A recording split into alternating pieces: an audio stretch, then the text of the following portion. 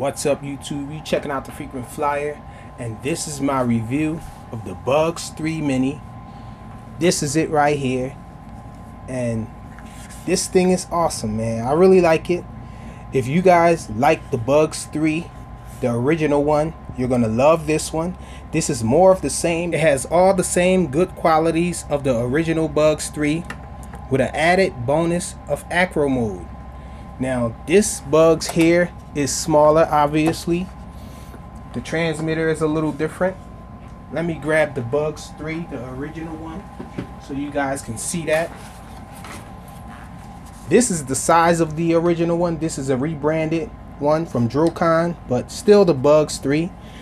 And check out how small they shrunk this thing. So they made it a little smaller, a lot smaller actually. It still has the light in the front. They got rid of the eyes on the top though. But the one thing that people are probably going to be concerned about is this battery bay here. It's a proprietary battery now. My battery is actually charging. It's done charging because I'm going to take this thing out for a fly. And so this is the battery charger here. There's a USB cable there with a normal 2S balance port on it. And then you have this thing here, which is an adapter, so you can get your battery charged. And this is the proprietary battery, guys. A lot of people are going to be turned off from this proprietary battery, but whatever. But this is the way it goes in here,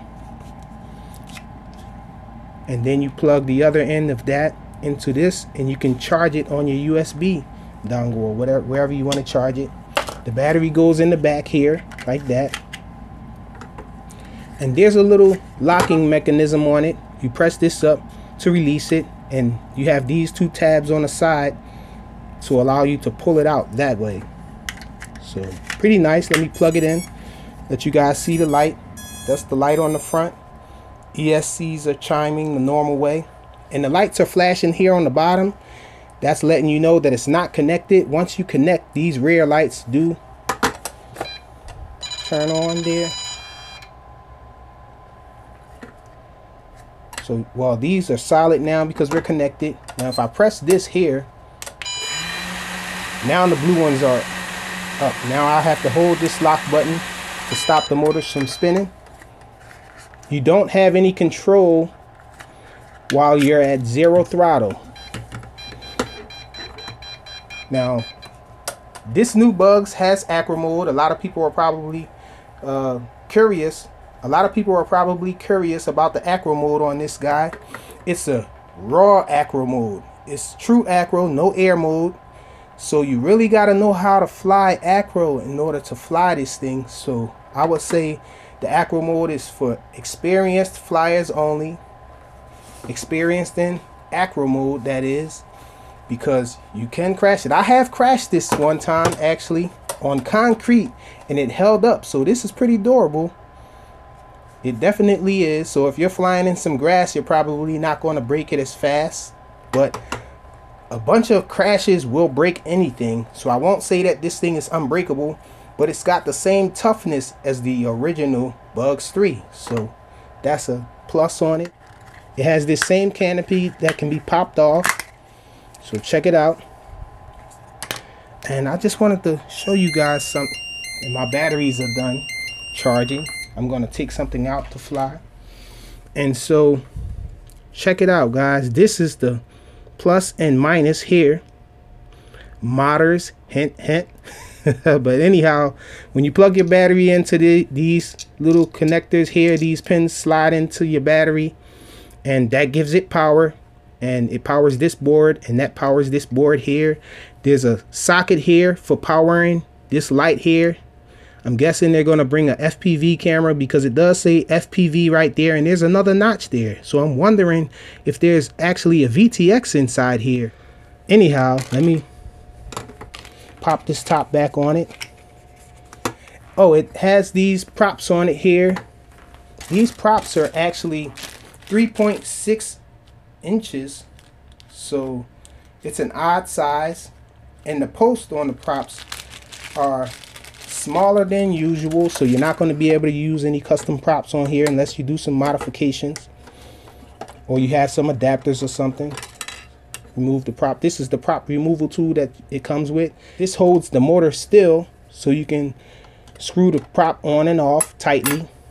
And so this is the prop here. Not sure what the pitch is on it or anything. The pitch angle doesn't give any information as to that. And so look, it's a little thinner. So I don't know what we're going to do about that. We're going to, for now, just have to use the stock props on it. Let me tighten that up. And dual bladed props are more efficient than the tri blades and the four blades. So I think that's why they went with this.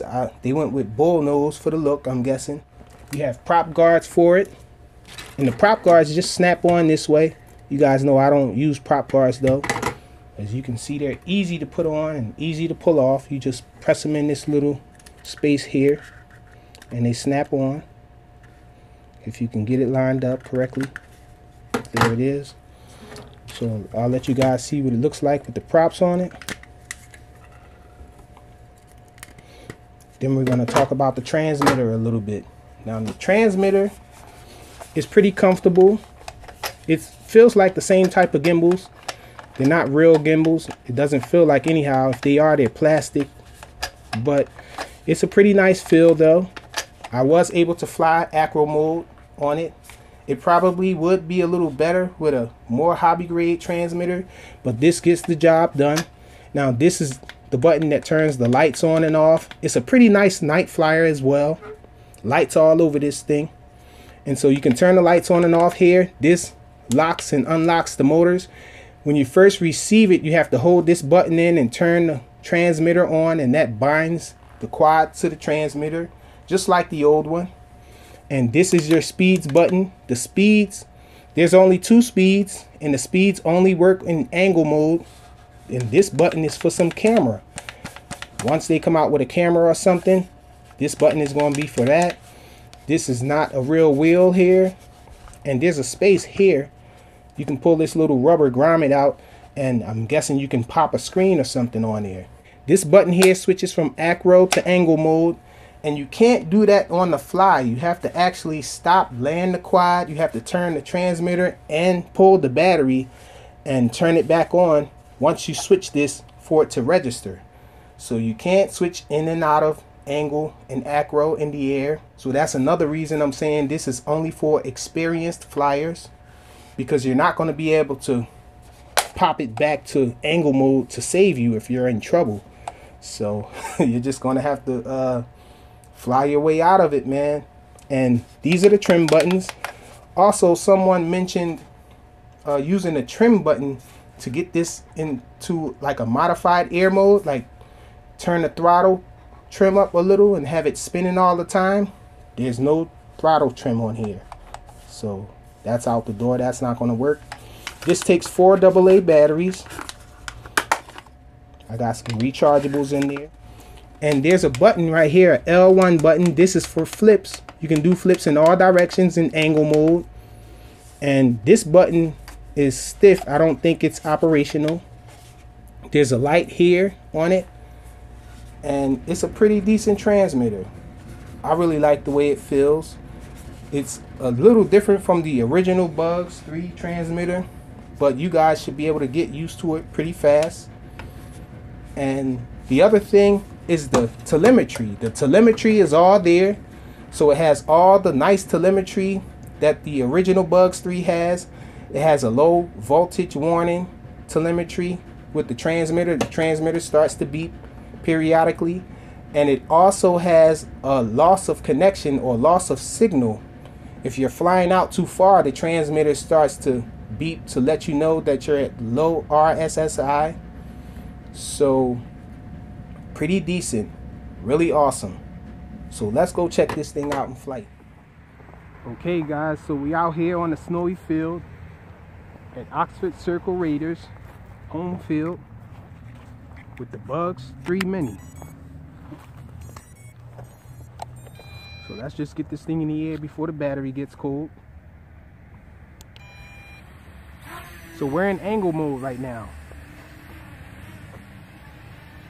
Let's check a punch out. Really nice punch out. So check it out. We're in high rates now. Check out the yaw. Side pitch.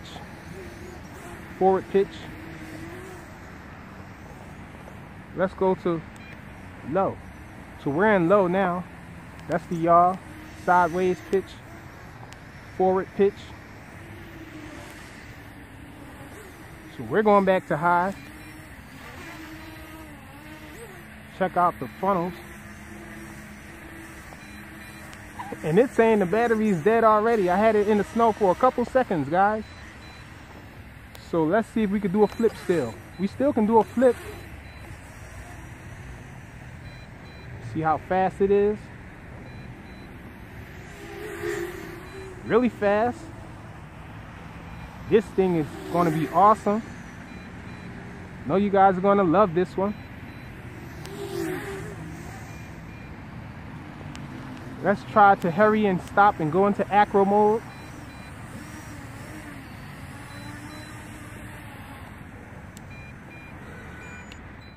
So I pulled the battery. It's in acro mode.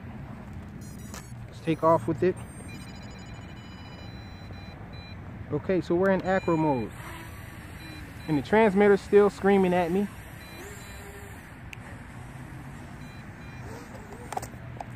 And I crashed it. We're in acro mode still.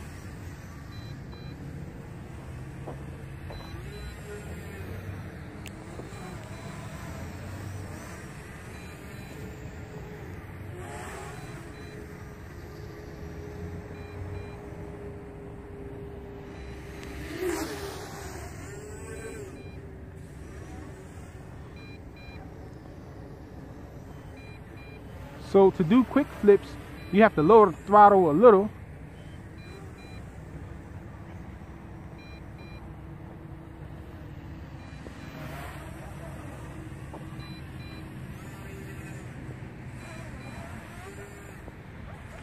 Oh, it didn't do anything that time.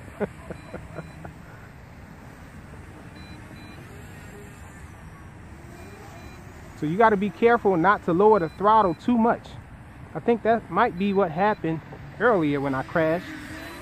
So used to flying air mode, guys.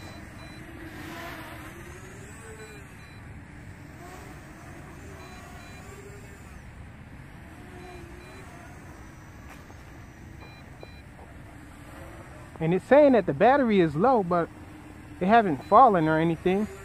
The lights on the quad aren't flashing.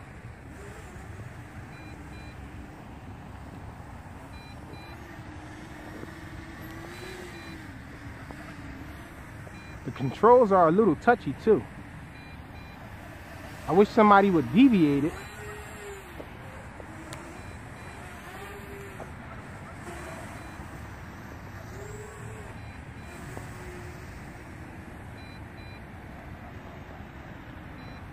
So I'm trying to see what will happen on LVC. But the lights aren't flashing on the quad. Only the lights on the transmitter. I mean, not the, well, yeah, the light on the transmitter is flashing as well as it beeping. The quad isn't beeping though. The quad does have a buzzer on it too. So I don't understand that.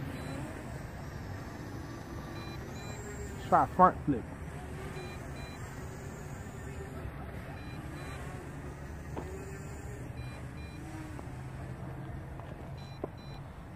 So the acro takes getting used to.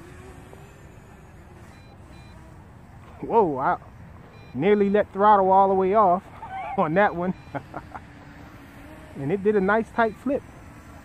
So I guess you can use the momentum of it going over to do a tight flip, but it's tricky. The Bugs 3 Mini, guys. True acro flight in this thing.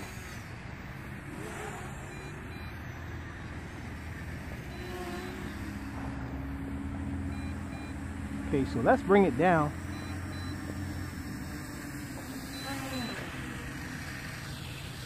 So we stop the motors. We're gonna fly it a little more in angle mode. Oh, I'm still in acro. I forgot to switch it on the transmitter.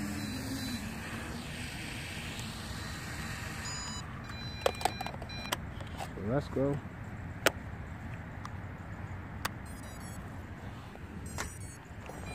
We're back in angle mode.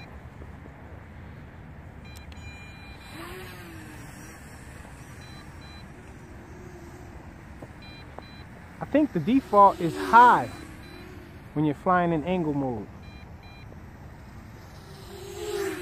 Now I don't know if the code is offsetting the transmitter or what, but it's saying that the battery's low, but this thing is flying like the battery's not low. Oh, it's doing it now. So I don't know what, oh, maybe the beeping I'm hearing in the transmitter is that the transmitter battery was low. So this is the LVC of the Bugs 3 Mini. We hear the quad is buzzing and the transmitter is buzzing more steadily.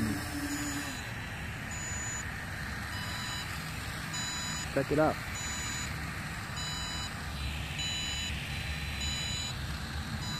So let's stop it.